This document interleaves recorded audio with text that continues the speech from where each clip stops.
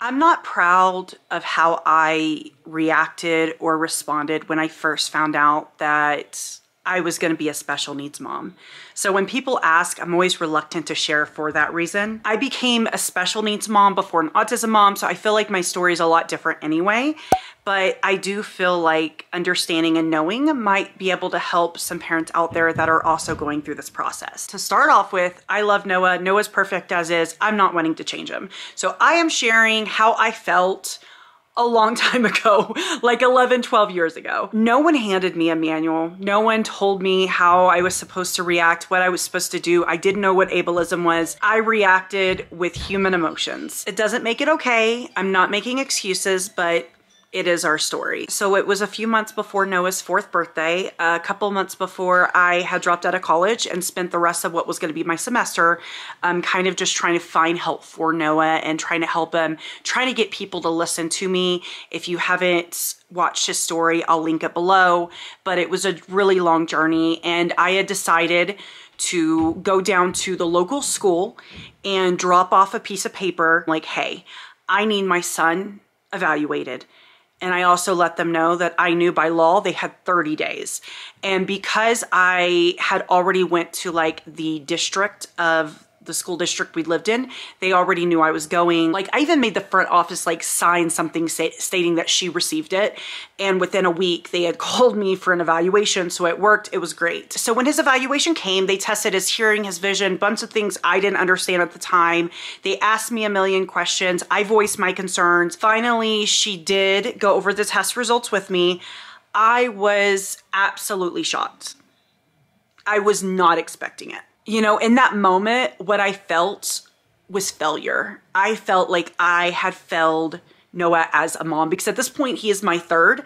I have 2 older kids who don't have these struggles. Like clearly I had to do something wrong. I could have done something different, right? I could have played with him more. I could have worked less. There was just so many thoughts that was going through my head that it kind of caught me off guard when she next said, I'm not a doctor. I can't diagnose him, but with test scores this low, your son is going to have a lifelong disability. I do not feel like it was her place to say that. I feel like those are things that should definitely be left to the doctor. She was literally just like a school coordinator. It was like the preliminary results. Like we hadn't even had the IEP meeting yet. I am thankful that she said something, but at the same time, I'm like, was that her place? Because I feel like an actual psychologist might have put it in a much better terms, because there's no way for you to know from test results if a child is going to have a lifelong disability. And I didn't know what that meant. I was frozen. I was numb. I was like, what kind of disability? Like, what do you mean? And she just kind of went back to her not being a doctor, saying, well, if I had to guess, it'd probably be autism or some type of intellectual disability. And I knew nothing of either. Like, I literally knew very little about disabilities and even less about autism. I walked out of there in a daze. I buckled Noah in his car seat and I was just so upset. And I like kept telling Noah that I was sorry, because I just felt like, again, like I had failed him and I had been able to do something different. I honestly thought we were going into this evaluation and answers were going to be met with a solution of some sort. So I went home that day. I told my sister, my mom, and Lonnie. My mom really didn't know what to say. I don't think anyone really did when we told them. They were just kind of like, wow, kind of thing. My sister had made remarks about Noah being autistic before, so she actually said she wasn't surprised. I think Lonnie's reaction was kind of similar to mine. He just seemed kind of like numb and frozen. So for the rest of the day, I basically Googled until I couldn't Google anymore. You know you've Googled too much when the same thing keeps coming up, like you're not getting any different information. And I feel like disabilities is such a broad term. I didn't realize that at the time. So I didn't even realize that I didn't even know what I was looking for, honestly. So after spending all day Googling, I spent the rest of my night, all night, trying to watch shows and movies about autism, and there was not a lot back then. It wasn't like there was a YouTube channel I could watch. It was basically just trying to understand these very stereotypical movies and shows I just wanted someone to tell me what my son was going to be like. I wanted to know exactly who Noah was going to be 5, 10, 15 years from now. I was trying to prepare myself. I was trying my very best just to understand. So my sister asked if I wanted to go to the store with her. She looked on the TV, saw what I was watching. I was like, no, I'm just going to stay home. Don't feel like going out. And she's like, Stephanie, you can't do this to yourself. You're just torturing yourself. You don't know what Noah's going to be like 10 years from now. I knew she was right.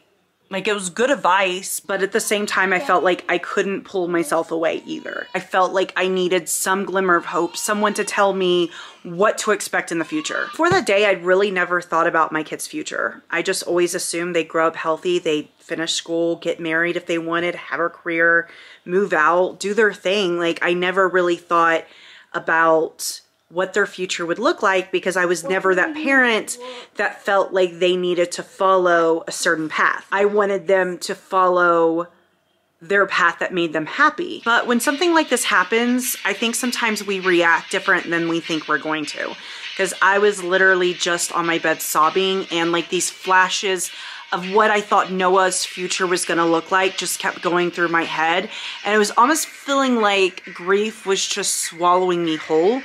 And it's kind of silly to say all of this out loud now, but then that is definitely how I felt. Lonnie came to bed that night and held me, and I cried harder, and I was dramatic. I remember asking him, why Noah? I honestly felt like a disability had happened to my child and not that he was born with it. I went to sleep that night and woke up a different person, a different mother. Being a parent to disability changes you. It changes you in a fundamental way. I've talked about this, but I mean, it changes you not just as a mom, but as a person, as a friend, as a sister, as a wife. And it's almost like I was battling up for the war that was to come. Like, it was almost like I was having to prepare myself. I realized that this was something they were born with. It didn't suddenly happen. It was confusing. I wanted to understand it. I was a young mom, fresh 25 with 3 kids, and trying to understand how these things happen, as I'm sure most parents do. But overall, I decided to choose positivity after that. Processing a child's diagnosis, it takes time and grace. And it's okay if it takes you a little bit of time. Now, if you know our story, you know our path wasn't straight to autism, took some zigzag turns. It would be another 1.5 years before we received a diagnosis of autism, and I felt like that made it harder. Everyone was telling me, your child has a disability, but no one could tell me what the disability was. So I didn't even know what I was grieving. I didn't even know what I was processing. I couldn't even get the information that I needed. I feel like had the school assessed them for autism and been like, look, your kid's autistic, I could have processed that and I could have dealt with that, but having to process a million things and you have no idea what you're really even processing made it 10 times harder. So if you ask me how it was to become a special needs mom the first time, how I felt when Noah got diagnosed, I'm gonna tell you that it was hard, and I'm gonna say that I cried. I don't like who that Stephanie was. She was ignorant and selfish and ableist and a bit dramatic, and yes, being a special needs mom has changed me, but I feel like it's changed me for the better. Don't mind those blinds, guys. We are getting new ones, but I hope this story helps others out there, helps even just one person out there know that you're not alone. Yes, those feelings I felt, in my opinion, were a little bit ridiculous. How I acted was a little bit ridiculous, but it was my raw emotions and it was how I was feeling. I feel like it's ridiculous now, but at the time I was just having every emotion. My world turned upside down and it took me a lot to process it. So know that you're processing it. You're grieving a child's future that you thought they were gonna have. But it's also important to understand that they don't know that. Like, they don't have like a different future in their head and they're like, oh, now I'm gonna have a different one. They're gonna grow up and just be them, and who they are by themselves is perfect. But in the meantime, it doesn't mean you aren't gonna have emotions. You definitely are. So understand that it is hard. If you would like for me to do more like stories like this, I don't mind. This was kind of something that I was gonna turn into a blog. I might still, but I have others that I feel could be useful for other people. Little stories that really don't fit into anything but its own story kind of thing. So let me know if that's something you'd be interested in. And I hope everyone has themselves a great week. Where you move, make me blind. ya.